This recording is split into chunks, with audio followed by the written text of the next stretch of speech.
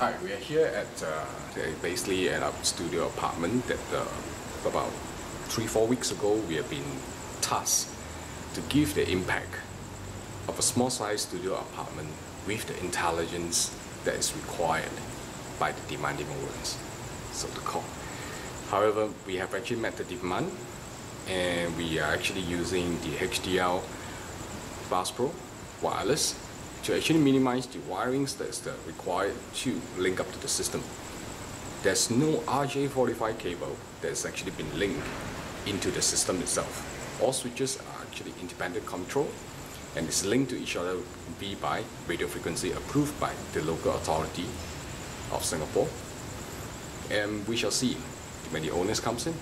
We'll give you a short presentation as to what kind of systems we have actually put in place. We control the blinds, we control the lights, we control the air conditioning. So, we shall begin our presentation. Yeah. You want to turn on the aircon first and bring out the blind? Okay. Today a bit hot.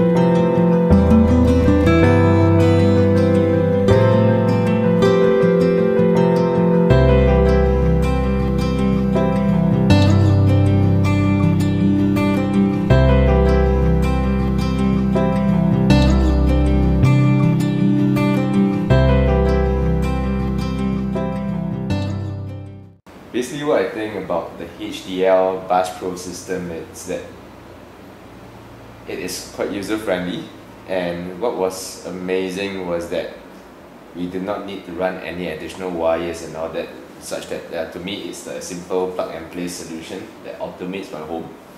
When I first saw it, I was indeed very impressed with what it can achieve.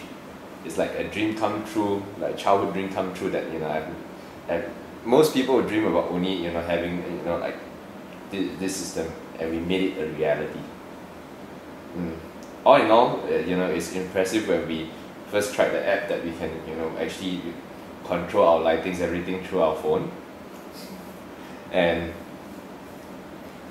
other than that, when I shared this with my friends, they found the idea very interesting, and that I guess it's like a lot of people need some convincing to know what the system can do before they start to invest into this system. And to be honest, once you actually see what the system can do for you, you think that it's really value for the money. The illustration over how simple and simplified automation can be done. This is a typical on-off switch.